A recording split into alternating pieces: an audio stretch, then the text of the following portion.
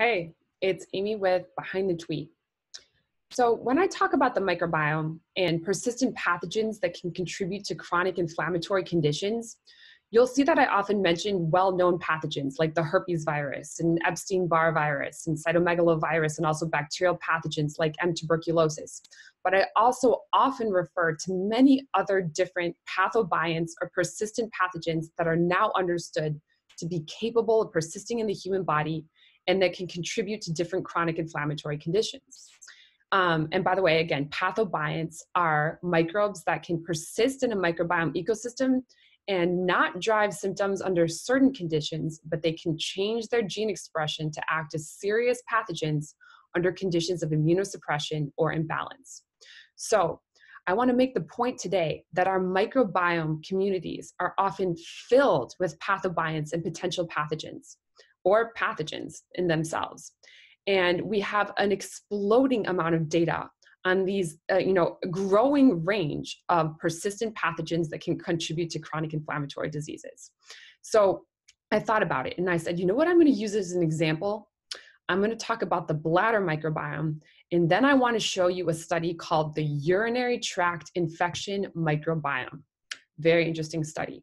So when I'm talking about the bladder microbiome to begin, this shows you how far we've come. Just a couple years ago, the bladder was still regarded as completely sterile. In fact, in the first human microbiome project that sequenced microbes in different areas of the human body, the bladder was not included because it was still regarded as such a sterile, immunoprivileged organ. But recently, teams began using computer-based tools, those tools I've been describing, to better look for the presence of microbes and viruses and fungi and even bacteriophages in the human bladder. And they definitely found many organisms. So in just the last couple of years, because we've turned these computer-based tools onto the study of the bladder and the microbes it contains, we've realized that there's an incredibly large number of microbes that can persist in this area of the body. So let me go over that more specifically with you.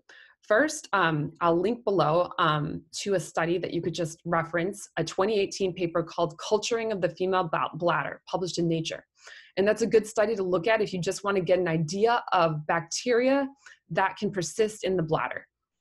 Many of the subjects in the study were asymptomatic or healthy, so you can get a better idea of what the bladder microbiome might be like in a healthy individual.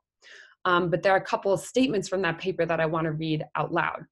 One is, contrary to medical dogma, urine is not sterile, even in asymptomatic individuals. Okay, that's the first statement. Done. Paradigm over. Okay. The second thing then is I want to progress to what happens to the bladder microbiome in a UTI, a urinary tract infection.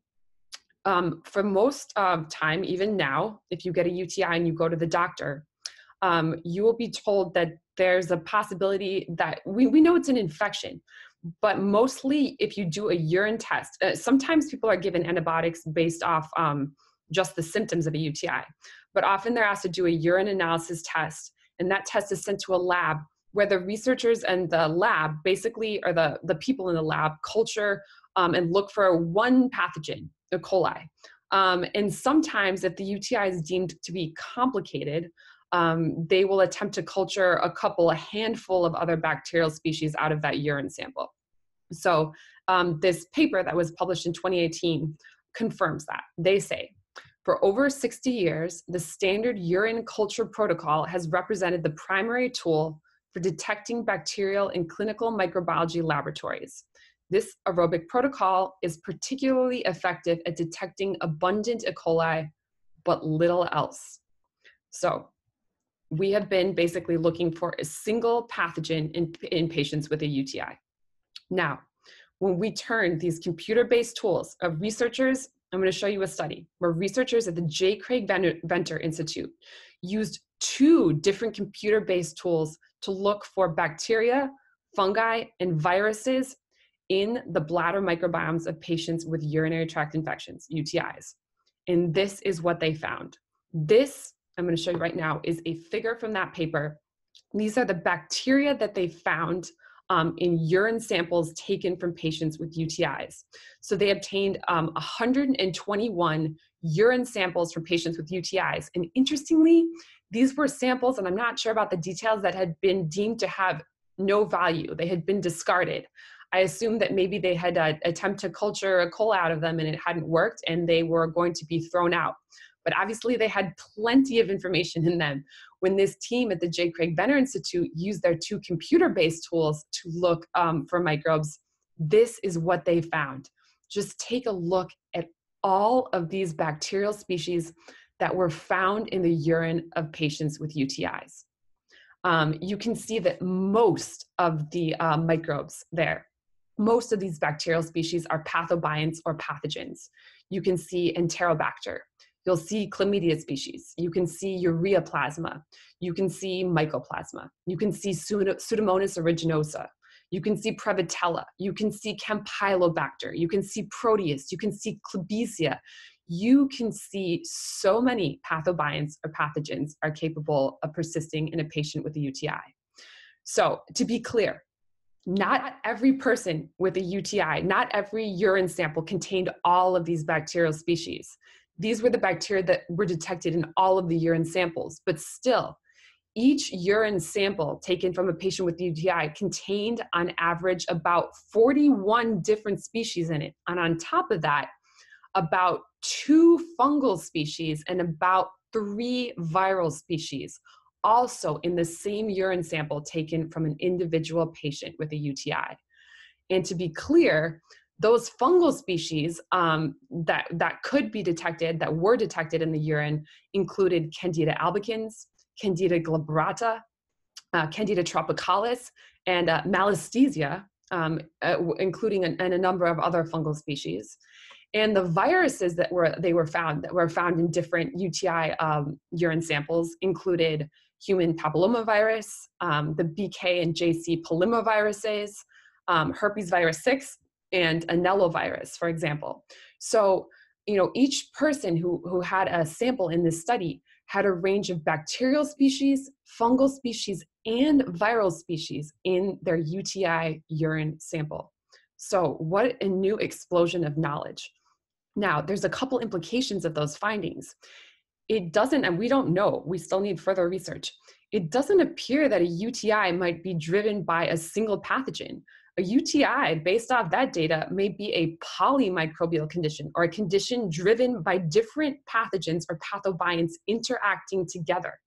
That data strongly suggests that to me. If you can find 41 bacterial species in a single sample taken from one patient with a UTI, then surely those microbes may be acting together to drive symptoms of a UTI, in addition with the fungi and the viruses that were found in the samples. So we may not be looking at a condition caused by a single pathogen, but a condition in which different pathogens interact together. And secondly, what's interesting is not every urine sample contained the same mix of pathogens, which means that the symptoms of a UTI, difficulty with problems with urination and pain, may develop in different people, may be developed from a different mix of microbes in different people. So a UTI, it may be a polymicrobial condition in which different mixes of microbes and pathogens may drive the chronic infectious state in different patients. So those are 2 big things, and I think you'll see those trends hold for a different for a range of chronic inflammatory conditions that I'll discuss in future videos. Bacteria, viruses, and fungi can often act together to drive an infectious process, and patients with the same diagnoses often don't have to have the exact same mix of those pathogens or pathobionts to present with similar symptoms. 2 key trends. So one thing I wanted to also mention is that to me, a UTI is often a chronic inflammatory condition in the sense that many UTIs are recurrent. Patients who get one UTI are often given antibiotics. I'm not sure what the antibiotic does. It probably knocks down some pathogens that are in that mix of what we saw in that figure. But in addition, after that antibiotic, it's very common that a couple months later, the patient will get another UTI. and then they may take another round of antibiotics. And then after a couple months, they may unfortunately get another UTI. And so a UTI for many people is a relapsing, remitting, chronic infectious condition that we now see is tied to a range of persistent pathogens or pathobionts. So on top of that, let me just blow your mind a little more, or at least blew my mind. There was a recent study done called bacteriophages of the urinary microbiome. And I will soon put up the figure from that. But what I want to tell you is that when you look at the figure from this study, these are researchers who looked for bacteriophages in the urine. And what they did was take urine samples, and they were searching for bacteriophages, which, if you remember, are viruses that infect bacteria and modulate the bacterial activity and behavior. So when they did this, they looked at 181 different bacteria that were capable of persisting in the urine, and they found 457 bacteriophages that were capable of infecting those bacterial species in the urine, in the samples that they had in this study. 226 of those bacteriophage species were predicted with a very high level of confidence. So here is the figure. The names you see written out are bacterial species. And if there's a dot on the center of the figure next to the name of that bacterial species, that means a phage or bacteriophage was identified as being able to infect that bacterial species with a high degree of confidence. So, in fact, 86% of the genomes, the bacteria examined in the study, contained at least one bacteriophage sequence in them, because these are viruses that infect bacteria. So these bacteria, 86% of the bacteria had bacteriophages infecting them when the analysis was performed. So this just adds to the layers of persistent organisms involved in this. In a UTI, and this was just done, this wasn't a UTI analysis with the bacteriophages. These were just phages, bacteriophages that can infect bacteria in the urine. So we have to assume now that moving forward, we're going to have to add bacteriophages into the mix of those organisms that can contribute to a urinary tract infection. So that's a long call from E. coli being implicated in a UTI all on its own. So lastly, I wanted to say that, these identifying all these new organisms that can contribute to a UTI or to a different bladder condition, or simply persist in even the healthy bladder, is such a revolution, because it allows us to study yet other conditions with so much novel information. So for example, there's a bladder condition known as interstitial cystitis. And this is a condition in which patients develop chronic symptoms, bladder symptoms, a lot of pain with urination, cramps, uncomfortable symptoms, pain with sexual intercourse. It's a really severe, debilitating condition.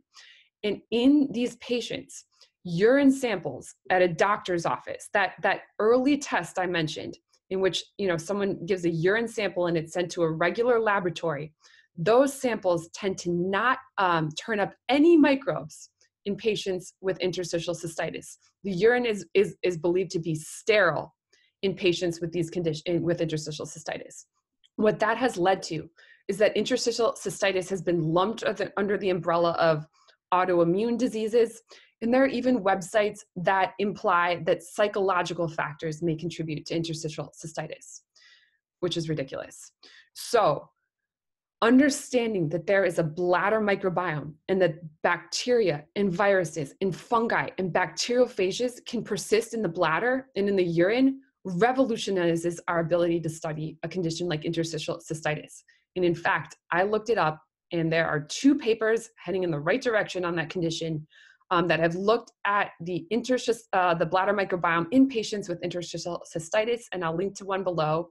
Very interesting. It found that the urinary microbiome of participants with interstitial cystitis was less diverse, less likely to contain lactobacillus species, and associated with higher levels of pro-inflammatory cytokines than that of healthy subjects.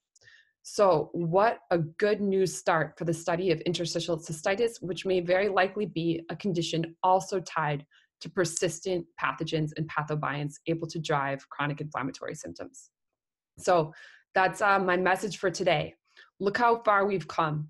Our new computer-based tools allow us to look and characterize these vastly more diverse microbial ecosystems in areas of the body that were previously thought to be completely sterile.